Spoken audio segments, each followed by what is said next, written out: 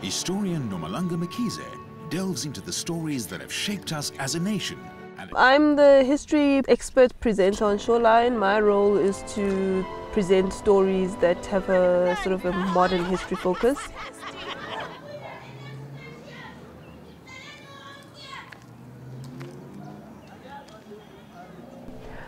I was born in Durban in KZN, but I actually grew up in 3 different countries because my parents went into exile, so I spent some time in Swaziland and I also spent a bit of time in Zimbabwe.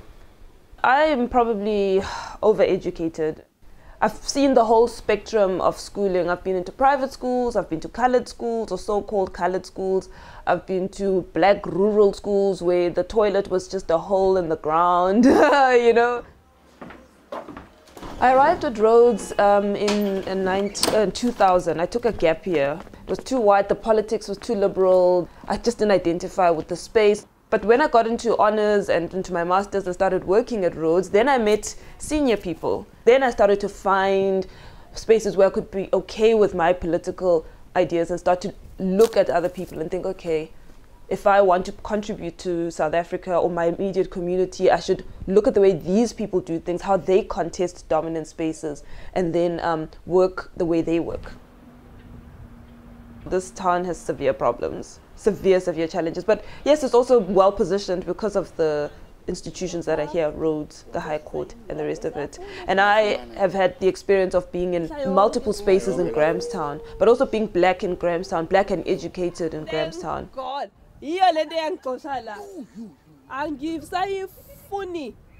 I guess her greatest strength is to be able to understand both worlds and to see how she can blend them together. She's got the whole academia, you know, understanding of the system in terms of education. She's been lecturing at Rhodes, so she understands. Me, I'm just a guy on the streets who understand my community. When I met X, he began really teaching me about Grahamstown and showing me what Grahamstown was about, and we put ideas together as to what we could do. And then as time went on, we realized that what we needed to do was start focusing a lot on education, because that's the one thing that we felt would really change things for young black people. So we've started an organization called Save Our Schools and Community in about 2008, and we've been working on building that since then. Over the past 3 years, what we've been doing is we've just been working with very local in our community where we think we can make the biggest difference. So like working in our library, for example, starting the reading and homework program in the Fingo Library.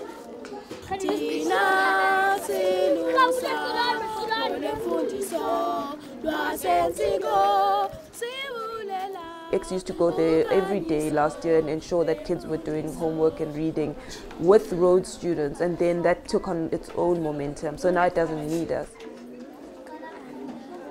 You know, she loves kids, she loves reading, and I want my community to change. I want it to be a reading community.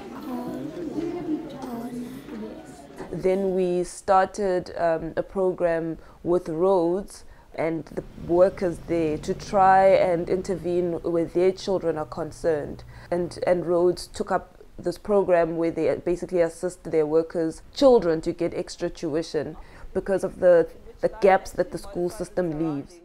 Has been relatively slight.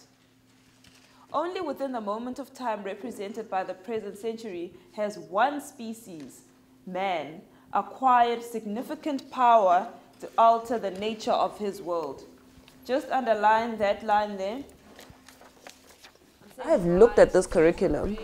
Let me tell you, this is a highly sophisticated, complex curriculum, and our teachers are not trained. I was able to do justice to the history exam when I was teaching the kids because I'm getting a PhD. And because I have a master's in history, so I have a good view of the entire subject. So when I look at the exam question, I can help the kids to unpack it. Now, if you can't train your teachers to do that, then you're in trouble. To me, it's not activism, it's I need my children to grow up in a healthy space. And they need to grow up in a healthy space because they deserve it.